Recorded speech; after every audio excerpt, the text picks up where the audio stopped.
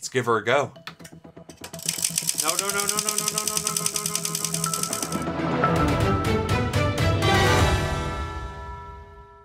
The bequiet Dark Rock Pro 4 is very powerful, easily able to match any of those fancy AIO liquid coolers. So it's time to stop worrying about a plastic contraption that moves water right by your computery things, and time to come home to a giant metal box that does cold things to your CPU. So I've been eyeing this big boy for probably over a year now, ever since I saw it on an episode of Linus Gets All the Best Stuff. And actually surprised us with computers. And Jeff is poor and stupid. Well, I finally did get not poor enough and found this on Amazon as open box for only 75 bucks. I've had pretty good success on Amazon with getting their open boxes like new, very good, things like that. Now this did say like new.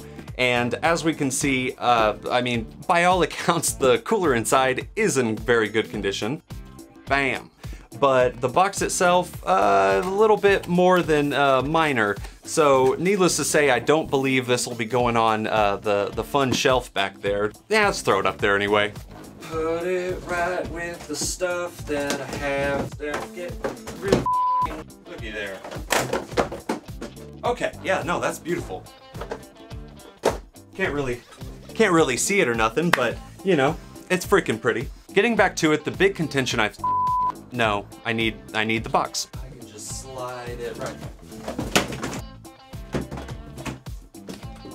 The big contention going on is whether AIO liquid coolers are really that much better than most air coolers, and especially, you know, whenever you get into these more expensive, larger air coolers. Personally, I've been using liquid AIOs for a while. I've used all the way from the lowest side to the highest side, and there really isn't a huge difference. Most of them are loud. I think the NZXT X62 I used to have, that one was actually really quiet. That was a great one. I didn't think they were all that loud, but I was only ever comparing it to, say, the stock air coolers that come with it. So they do have noise, and you know, is the performance, the temperature drop that much better? But I've never used a CPU air cooler that's this large, this expensive, this nice. So I'm gonna compare it to this Corsair H100i, but it's a 280 millimeter. The main thing that we're looking for from our CPU cooler is obviously how well it cools our CPU, but also noise output and how cute the thing is on your build.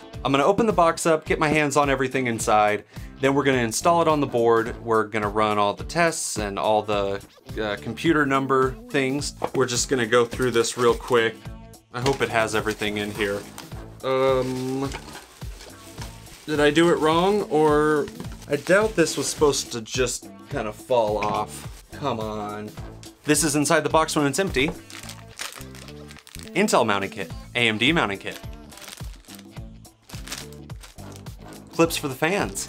And you know, I bet you they used the thermal paste, whoever had it before, so I doubt that I'm gonna have the thermal paste. Kinda coming apart. Oh man, this is dinged up. And there's a scrape on the side. It is not in the bestest of condition. We've got dings right here, got bam. It's a shame, because Amazon does do pretty well most of the time, but you know, they kind of biffed it on this one. That might be something that I send back if I can't bend those back. Other than the paperwork, we've got 2 of the bequiet Silent Wings. We've got 7 heat pipes running through, aluminum base. The construction is real nice. Hopefully this is gonna fit over my RAM sticks. We've got this cute and adorable brushed aluminum finish on the top of it. Very nice. We should be able to push the heck out of it, see what kind of performance we can get maxed out. Time to put this incomplete CPU cooler on my ASRock X570 Extreme 4 motherboard with a 3900X computer processor. You're gonna remove the stock brackets and install the ones that were included. Go ahead and apply that thermal paste horribly because you're a stupid monster. Place the cooler. Screw that cooler to the bracket. Insert fans and clip to the fin slots. Plug in those fans, and you're done. This should be an easy install for any experience level. The main thing that we're gonna need from an expensive upgrade on our cooler is obviously gonna be lower CPU temperatures. And that's especially important if you're moving up from a stock cooler, because you're gonna wanna see a large difference for that investment that you're making. For the initial comparison, it's gonna be the Corsair 280mm AIO against the Dark Pro 4, and I'm gonna be running stock for each of them, and that's stock settings across the board. That's throwing them both onto this system and just letting them run. First up is Modern Warfare Warzone, and it's running at 1440p Ultra. The Dark Pro 4 stock ran 64 FPS and had an average temp of 57. The Corsair 280 ran 2 FPS slower at 62 and had an average temperature that was 2 degrees higher at 59. Overclocked, the Dark Pro 4 had a way better FPS at 74 and even dropped down to 52 average temperature.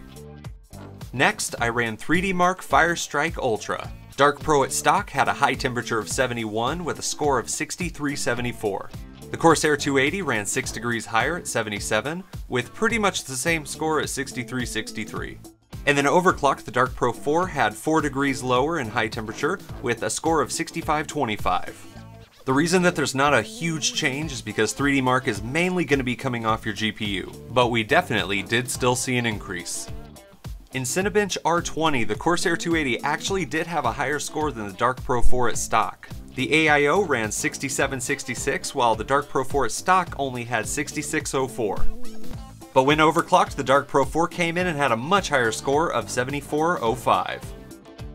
I know there's going to be plenty of people complaining at me because I'm running these tests on an open air box, but it's the easiest way to move things in and out, and plus they're still under the exact same conditions when running the benchmarks, and it's still an accurate representation of, you know, a difference in cooling.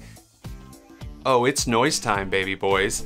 After my G12 video where I didn't talk about the noise output, I got a lot of people commenting and asking and complaining to me about not adding it, and you know what? They're right, and I should have done it. But keep in mind, especially with an AIO, the fans that you use are gonna have a huge impact on that. Obviously, the pump itself on the AIO is going to make differing levels of noise depending on what you're using, but the fans especially, they're gonna make a big difference. And that's kind of the trouble of this, because you could say I have the Dark Pro 4 and I'm using exactly what it came with fan wise, putting it on there, running it. That's gonna be the same across the board, but with AIOs there's so many different ones.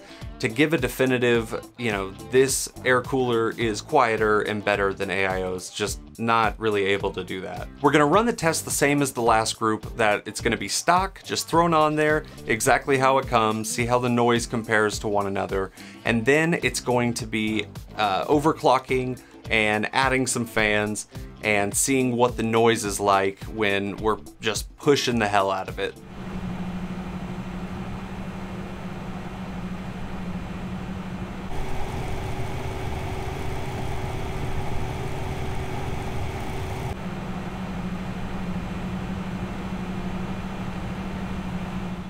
All of these tests were done with the same microphone and at the same distance. I don't have a good meter to give precise numbers, but to my ears, stock was a lot quieter, and the audio meters I do have say that the overclock was right in between the other two tests. The Dark Pro at stock and overclocked were both quieter than the Corsair 280. Well, we made it to the end. Good for us. Let's summarize this by putting it into the three categories that I stated before: low temps, the noise output, and cuteness level. So across the board, the Dark Pro 4 did do better than the Corsair, but only by just small margins. That was temperature, performance. In Modern Warfare, you got a couple more FPS with staying just a little bit cooler. Cinebench, same thing. Score was a little bit better, but we didn't reach as much of a top heat whenever it was running prolonged.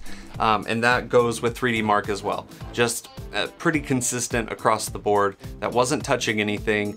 So whenever you're comparing those, if you're not someone who's gonna be messing with anything, then it really just kind of comes down to preference and what kind of deal you get. If you think it looks cooler, go for it. If it fits better in your box, do that. Also a whole lot easier to install. That's kind of a big point of it, is, you know, it just pops on there. Like, I don't think I've had as easy of a CPU cooler install as the Dark Pro 4 was. That was pretty cool. So performance, let's give it a B++. With noise, it does perform better. The Corsair AIO, I've had trouble with it. Not only is it a decent bit loud. It also gives off sort of a whine, kind of just like a, I mean, just subtle, but it pierces the ear. It might not even come through the audio all that well, but it's just enough to be very noticeable at times when, you know, usually it can be white noise and you just don't even notice these things. But with, at least with the fans that come on the Dark Pro 4, they're wonderful. Threw on the extra fans and, you know, I mean, just pushed that baby boy real hard, and still, you know, there was more noise than the Corsair, but it was a smoother noise, a more digestible amount of noise. Last is cuteness, and boy, if this chonky thing is not just gorgeous. This part obviously is gonna be more of a personal preference, but I think it's delightful. I wish that this wasn't already dinged up. Amazon has been having trouble. I ordered a AIO like 6 months ago, and it was new, and it was dinged to hell. So be careful with those. Maybe Amazon, just definitely double check. You're gonna notice stuff like that though. Part missing, blah, blah, blah. Still a very good deal, but I will be getting another one because this thing just looks great. I like seeing it. Adding on extra fans, making it extra cute. I'm definitely gonna be adding my Thermal Take RGB fans to it. It's a sturdy box, giant metal boy, and I'm a big fan. I think the cuteness is an A++. That's it. I don't care if you buy it or not. You're gonna have questions, and that's fine. Hopefully I covered enough of the questions. Thanks for coming along. I'm back at it. More stuff. Hopefully it doesn't take as long. The world's weird. Good night.